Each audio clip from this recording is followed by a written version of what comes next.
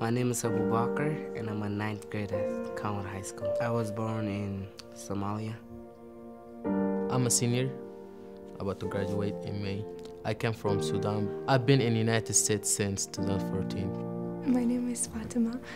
I'm from Iraq, and I've been in the United States for almost 2 years. My name is Sunny. I am freshman at Cottonwood High School. I born in Thailand refugee camp. I lived in Nepal. I came here when I was 11. I'm a junior here at Cottonwood High School. My name is Saeed, and I'm a freshman at Cottonwood High School. I'm from Pakistan. Living in Thailand was hard. My family was really poor, and we didn't have a dad, to take care of us. Growing up in U.S.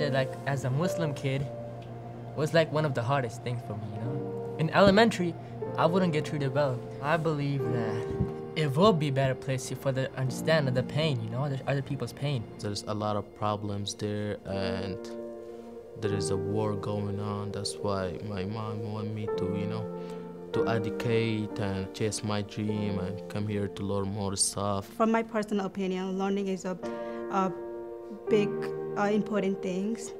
If everyone get education, I think they will be happier and they will get their dream job. I want to go to Westminster, and I want to study business, man, how to handle with money.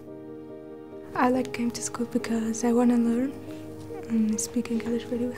After college, I want to be an engineer or businesswoman. In my future, I want to be a businessman. My goal is to buy my mom a house and bring my dad to America. My goal is to be a nurse because I want to help people.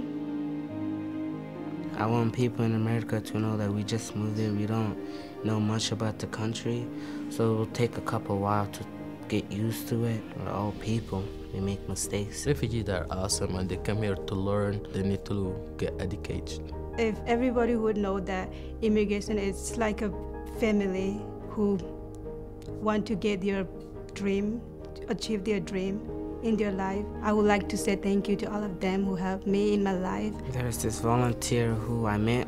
It was in South Park, and he helped me a little bit. From there, we learned each other. I want to say thank you to all of them for making me happy, them happy. Thank you. Thank you. I'm gonna tell them thank you for helping me and making me graduate. I really appreciate it. I need them now. In the United States is very good life. The people here is very nice. It's very good country. I will live in the United States forever.